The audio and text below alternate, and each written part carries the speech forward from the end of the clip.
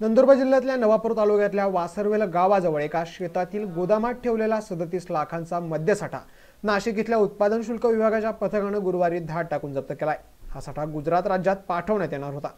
पथकानं नववर्षाच्या पार्श्वभूमीवर कारवाई केल्यानं मद्य तस्करांचा धाबा चांगलाच दणाणलाय। नवापूर पासून 4 किलोमीटर अंतरावर गुजरात राज्याची हद्द लागते।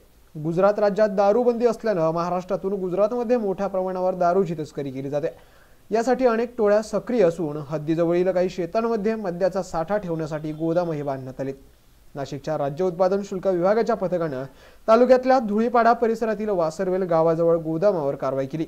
या कारवाईत हरियाणाची विदेशी बनावट मद्याचे 435 मद्याची खोके जप्त करण्यात आले। मद्याचा साठा राजकीय नेत्याचा आहे का याचाही यातून शोध घेतला जातोय।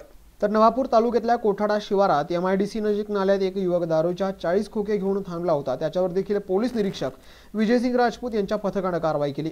या इसमाकडून रॉयल ब्लू कंपनीचे 38,400 रुपयांची दारू नवापूर पोलिसांनी जप्त केली आहे। ग्रामीण भागात देखील गावठी दारूचे अड्डे उद्ध्वस्त केले जात आहेत। येणाऱ्या 31च्या पार्श्वभूमीवर राज्य उत्पादन शुल्क विभागाची ही कारवाई महत्त्वपूर्ण ठरते।